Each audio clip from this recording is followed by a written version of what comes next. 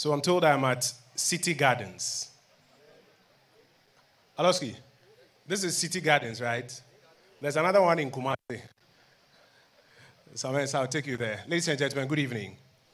Let me thank the family, and I call it the family because anytime I come around, the kind of love and camaraderie I see you shows that you're a big family indeed. Let me thank the Citi family for inviting me to be part of the launch of this Heritage Month.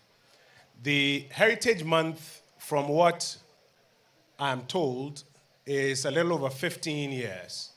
And that right from the beginnings of Citi, it's one of the things that you have kept faith with. And as the years have gone by, you've added a lot more things to it. The Heritage Caravan, Food Bazaar, many other things.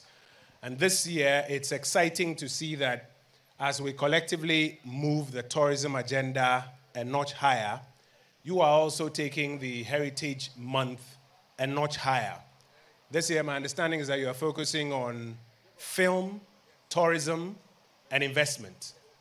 And I'm excited to see some of my colleagues who are joining you to give life to this. I want to congratulate you for a number of things. One, for keeping faith with this agenda. Two, for making it a particular point to promote domestic tourism. We've been doing a lot on pushing, international tourism. I hear in December now, the one they don't say on TV and radio is Dirty December. But here, that's the real name globally. Yes, but domestically, you are pushing the domestic tourism agenda. And I want to celebrate. Can we give Citi a big round of applause for keeping faith with this domestic tourism agenda?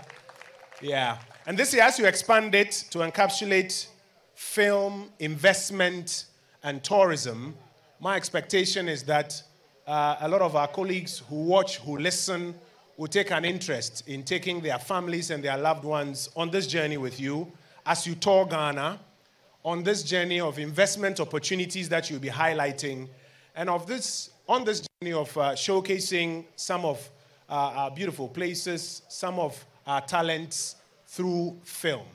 And so as you invite me to join you, I only want to congratulate you and celebrate you, and by the powers in me vested, like my Vice Chancellor used to say, declare the Heritage Month 2023 duly launched.